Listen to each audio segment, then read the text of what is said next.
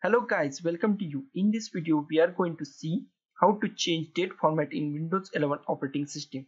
We want to date format in day, month, year. Here is the date format in month, day and year. We want to change that. Just go to the start first and type control panel. Click on the control panel. Just click on category and change it to large icon. Just click on date and time. Just click on change date and time.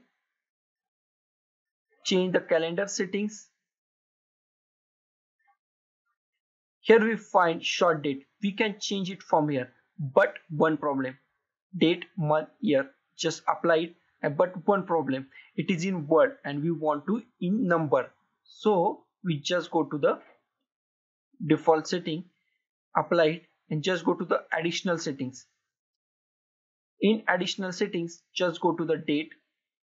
Here we find short date and change it to day, month and year. Here is the how we can turn this: day, dd for the day, dd for the day of week, and m for month, y for year. We can change it. Type dd/mm,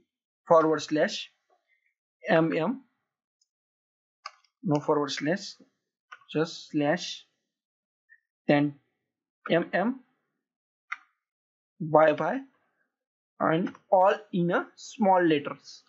Apply it. Here we change our date format in day, month and year. Okay, apply it. Okay. Now our date format is in day, month and year. So guys, thank you for watching this video, and don't forget to like, share, comment on this video, and don't forget to subscribe the channel. Thank you guys.